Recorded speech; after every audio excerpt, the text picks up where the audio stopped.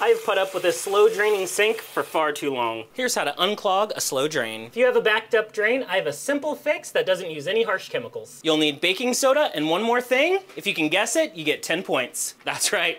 Good old vinegar. You'll want a couple tablespoons up to a quarter cup of baking soda. Get that right into the drain. If your drain plug is removable, go ahead and take it out. Add equal amount of vinegar up to a quarter cup and quickly cover to keep everything in the drain.